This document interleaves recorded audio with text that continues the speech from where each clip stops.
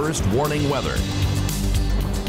It's another warm night for us in southern Arizona. 91 degrees at the airport right now. It feels like 89 degrees. We have seen a kind of a breezy day, and that continues on into this evening, but starting to settle down a little bit now out of the east at 6 miles an hour. And that easterly wind in Tucson, that's a downsloping wind. That's one reason that we are keeping those temperatures up tonight, because when the wind goes downhill, it speeds up and warms up and dries out, and this is the result right here. 102 degrees for the high temperature this afternoon, just 3 degrees off of the record high set back in 1956, and overnight with that easterly component warming that air up. 81 degrees was the overnight low. So here's how it goes on the numbers if you kind of want to put this into perspective. For September, we usually have 7 days that reach over 100 degrees, and so far, including today, we have now made it to 8 days, and we've still got a couple of weeks left in this month, so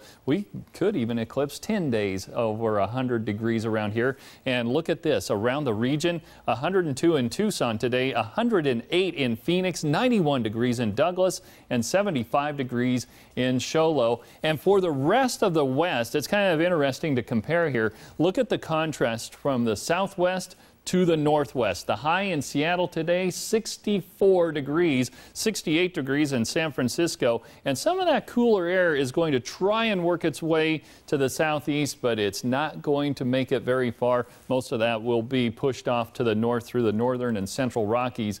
And that's also where we're finding some of the rain shower activity tonight. A few thunderstorms embedded in here as well. Most of the rain in the west tonight, though, is in Wyoming and Montana and northern Idaho. And we've also seen some rain being pushed into Texas. But here's the trend for the next few days. Most of the moisture around here will be shoved off to the east, and we are going to be left behind with a upper level flow that's more out of the west, and that's a drying, warming type of trend for us, and that's going to stick around here for a while, as you will see in the 7-day forecast. So the numbers for tomorrow go like this. We're going to see a lot of 100-degree plus readings west of Tucson and even into the higher elevations. Benson 96 degrees and Bisbee 85 degrees for an afternoon high. Could see an isolated thunderstorm or two over the higher terrain, especially near the New Mexico border, but don't look for much rain in this forecast. 100 degrees will be your high tomorrow in Tucson,